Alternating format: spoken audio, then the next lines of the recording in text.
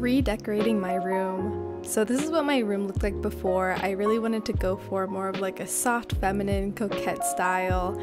So I started off by painting my ugly taupe wall and added this wallpaper border I got from Amazon, and also adding this flower wallpaper from Amazon as well. And I added shelves that I found from Ross, and these are my little shelves, very cute. And all my little decorations are from Goodwill. I live in Florida, so I find a lot of these little old lady antique decorations, and some of it I even customized, like this shelf.